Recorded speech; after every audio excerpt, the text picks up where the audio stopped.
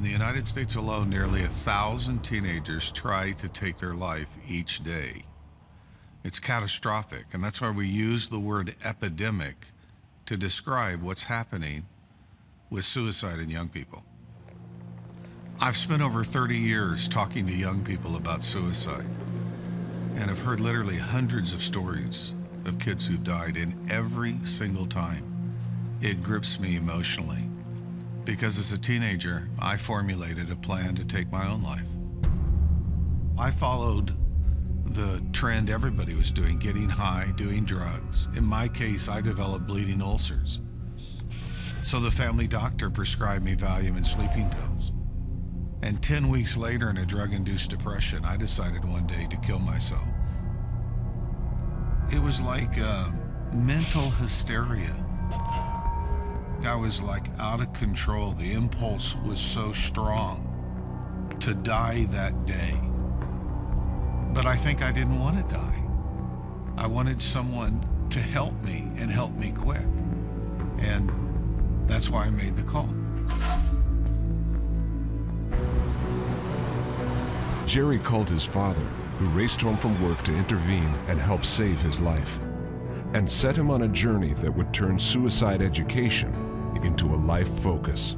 Suicide rates have been going up overall. 8% of high school students said that they had made a suicide attempt in the past 12 months. Almost 16% of high school students say that they had seriously considered suicide in the past 12 months. All of those numbers in regards to the questions about suicidal thought, suicidal behavior went up. Did that have to do with changes in prescription practices or treatment practices of clinicians? Or was there something else that was changing in the environment or in the society that put those adolescents at risk? Factual documentary gives you so much. In fact, that was Alex Crosby from the Centers for Disease Control. In a few days, you're going to hear Stan Kuchar from Dalhousie University, who's saying that across Canada, there is a mental health crisis among youth, unidentified. And you say, Jerry, you mean you were going to kill yourself? I was. And I guess this is a personal issue with me. It reminds me that every one of us, when we receive Jesus Christ, we are called by Christ to care for those who don't know the Lord. It reminds me of Romans 9, 1-3, where Paul said, I say the truth in Christ, I lie not. My conscience also bearing me witness in the Holy Spirit, that I have great sorrow and continual grief in my heart. For I could wish that I myself were accursed. Let me just stop there. Accursed from Christ for my brethren, my kinsmen according to the flesh. Do you know the word accursed that Paul used is the strongest word of eternal damnation in the New Testament? It's literally anathema. We really don't have a word for it. And Paul said, after Christ came into his life, looking at people around him that were lost, he said that he would be willing, if Jesus were to come from heaven and say, Paul, do you love me? Yes, I love you. How much do you love me?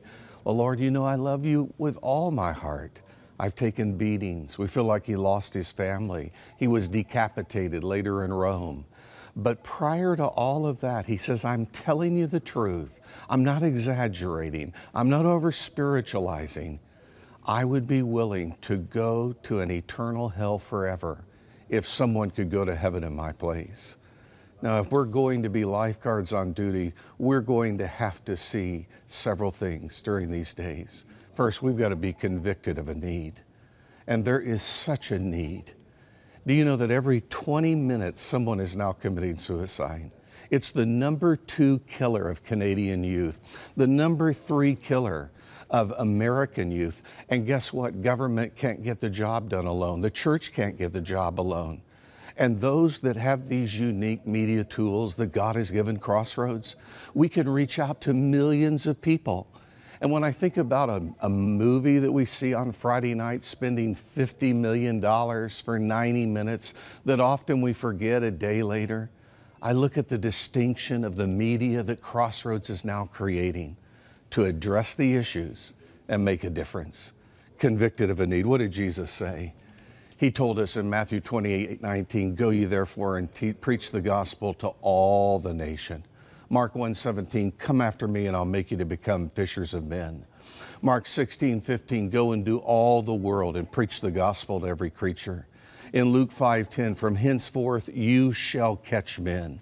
In Luke 14:21, go out in the streets and lanes of the city. In Luke 14:23, go out in the highways and hedges. And that's why Acts says in chapter 1, verse 8, you're going to be witnesses unto me. I'm going to ask you to get convicted of the need. And then secondly, can I challenge you? What about compassion? It is easy for me to be in the ark of safety and forget how desperate I was. But I'm talking about your grandson or your granddaughter. I'm talking about that kid that lives in the neighborhood where you live. And if you put one of these tools in their hands, it could change their life. Now, you know, a number of years ago, you, like me, I had read Oskar Schindler's biography, but then I sat for 2 hours and I watched Schindler's List. And I saw the unique adaptation of Oskar Schindler. Here was a Nazi who decided as an entrepreneurial businessman that he would save lives. And he had a total change of mind when he inherited a little Jewish CPA that said, look at them, Oskar. They're on their way on the trains to Auschwitz, to the death camp. Above the entrance of the camp was work shall make you free. It was a lie. They're dying. And so what did Oskar Schindler do? He started buying Jews from the Nazis. And the great Schindler's List is 1,200 people that were rescued.